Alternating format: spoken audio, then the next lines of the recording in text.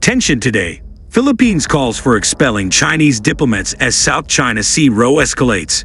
The Philippines' National Security Advisor called on Friday for Chinese diplomats to be expelled over an alleged leak of a phone conversation with a Philippine admiral in a significant escalation of a bitter row over the South China Sea.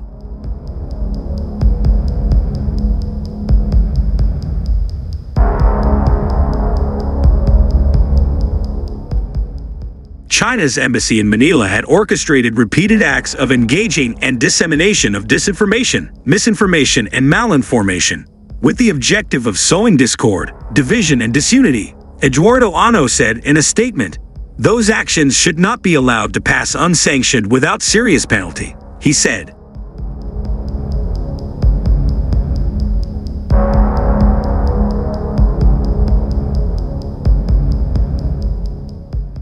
China's embassy in Manila did not immediately respond to a request for comment on the call to expel diplomats. The Office of Philippine President Ferdinand Marcos Jr. and the Foreign Ministry did not immediately respond to requests for comment.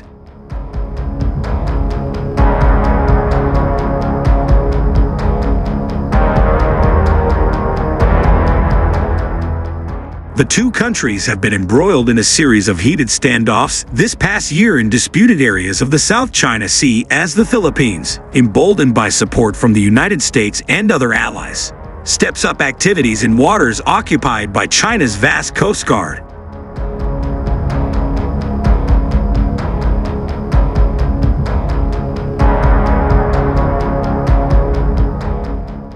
China has accused the Philippines of trespassing and of treachery, while Manila has scolded Beijing for what it says is a policy of aggression and dangerous maneuvering inside its exclusive economic zone.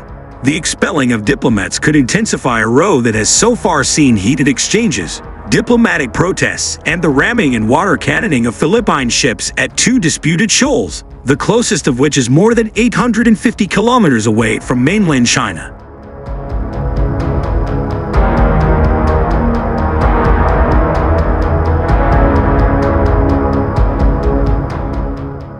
Ano was referring to a news report this week of an alleged leak of a call between a Chinese diplomat and a Philippine admiral discussing a dispute over the South China Sea, which carried a transcript that showed the admiral agreeing to concessions with China.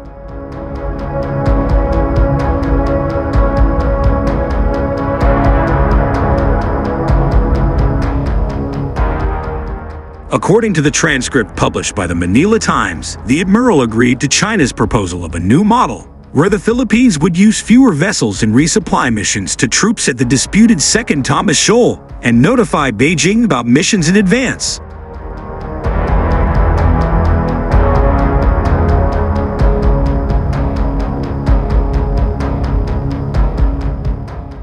Reuters has not heard the reported phone conversation and could not verify the contents of the published transcript. The report said the conversation had taken place in January, and the transcript was provided by a ranking Chinese official, which it did not name.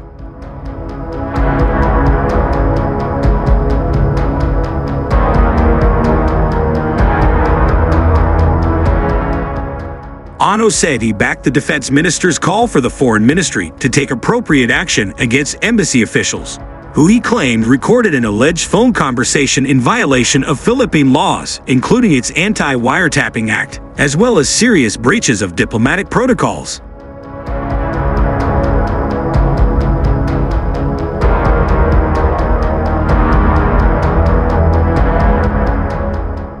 Those individuals in the Chinese embassy and those responsible for these malign influence and interference operations must be removed from the country immediately, he said.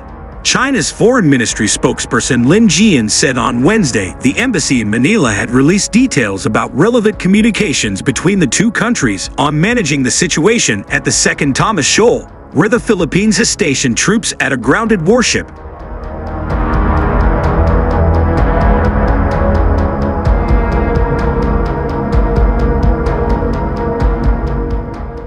Lin, in comments shared by the embassy, did not elaborate on what details or communications were released or when, but said facts are clear and backed by hard evidence that cannot be denied. The Philippines has insisted on denying these objective facts and seeks to mislead the international community, Lin added.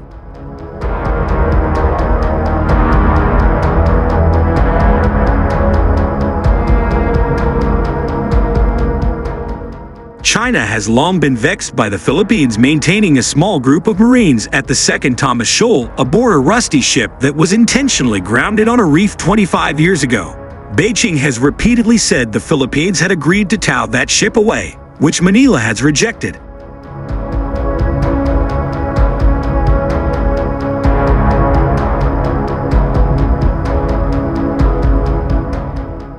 Manila-based political analyst Julio Amador said expelling diplomats should be part of the Philippines' diplomatic toolkit, and Chinese embassy officials had shown they did not value their working relationships with Philippine officials.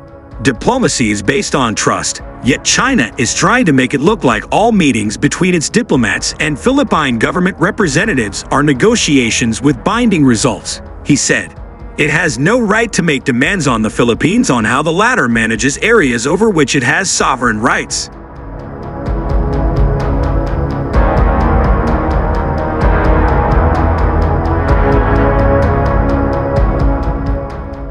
On other media, China's military said it issued a warning to a U.S. Navy destroyer in the disputed South China Sea on Friday.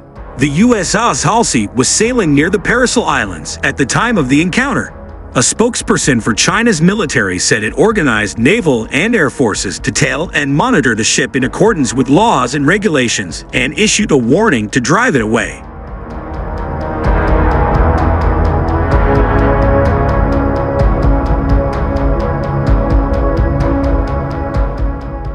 The actions by the United States seriously violate China's sovereignty and security, it added. The People's Liberation Army accused Washington of being the creator of security risks and said the incident was yet another iron proof of its navigation hegemony and militarization of the South China Sea.